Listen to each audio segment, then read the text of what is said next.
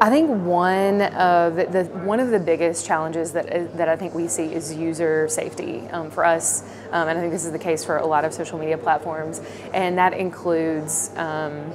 dealing with things like fake news, disinformation, hate speech. I'm actually here today to talk about the title of our discussion is Suicide, Technology, and the Mental Health of Youth. Those are the things I think we have huge problems, and part of that is I don't think we have really, as technology and social media have come online so quickly, I'm not sure that we have really educated, not just young people, we talk about the next generation a lot, but really everyone on how to use those platforms, how to navigate them, and still feel good about yourself and not feel, I think I focus a lot on thinking about young kids and young women in particular who maybe are coming online and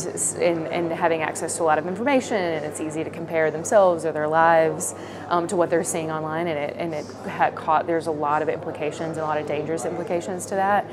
So I think a lot of it is about training, really how we take on the challenge of training all citizens to think about how we navigate the internet, not unlike when you get a driver's license in the United States, or how lots of things are thought about. I think we've got to really work on